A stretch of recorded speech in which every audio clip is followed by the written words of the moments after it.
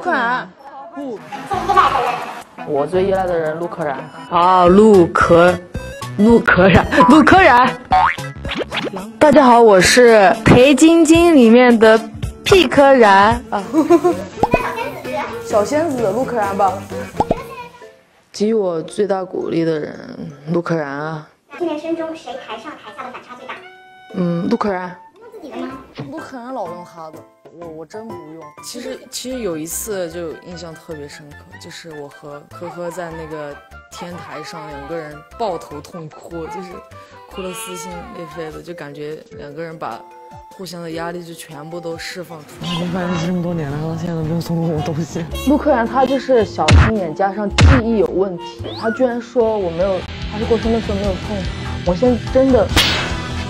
我又叫他下去吃东西，回来吃东西又给他做饭，专门带他去我们去逛街。